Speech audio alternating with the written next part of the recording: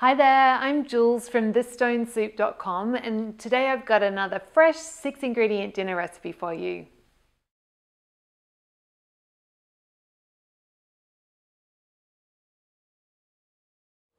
Okay, I've got 4 medium zucchini that I've just sliced up and I've just popped them in a baking tray with a drizzle of olive oil, and I'm going to pop them in the oven. So hot oven, 250C, which is about 480F, for about 20 minutes to get them to start softening and browning.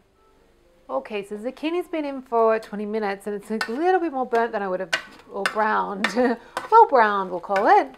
But yeah, it's looking nice and soft, so it's good to just give it a quick stir. Just move any bits from the corner so they don't burn when we put them back in the oven. This, my oven was hotter than I thought.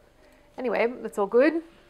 So I'm going to get some almond meal in, so 100 grams, which is about 3.5 ounces. And the almond meal, like, it looks like a lot, but it's actually kind of, you know, in eggplant parmigiana when they do the breadcrumby thing, it gives you that kind of breadcrumby vibe and makes it a lot more substantial. So we'll just stir it in a little bit, but not too much. Then next we've got our tomato passata, so just going to spoon that over, kind of dollop it on, just half a cup.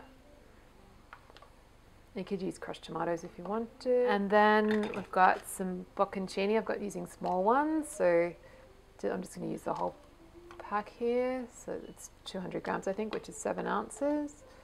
You could use larger ones and tear them into chunks if you like. And these just melt down and make it like so cheesy and gooey and all those good things. And then I'm going to finish it with some parmesan. So I've just got that's like 50 grams, so a couple of ounces grated parmesan. Okay, and then back in the oven for another 5 to 10 minutes.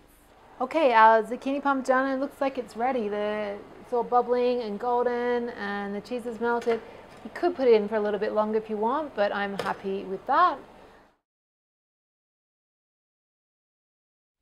So if you enjoyed this, really encourage you to head on over to my blog. It's thisstonesoup.com, and you can download a free ebook filled with beautiful, fresh 6-ingredient dinner recipes just like this one.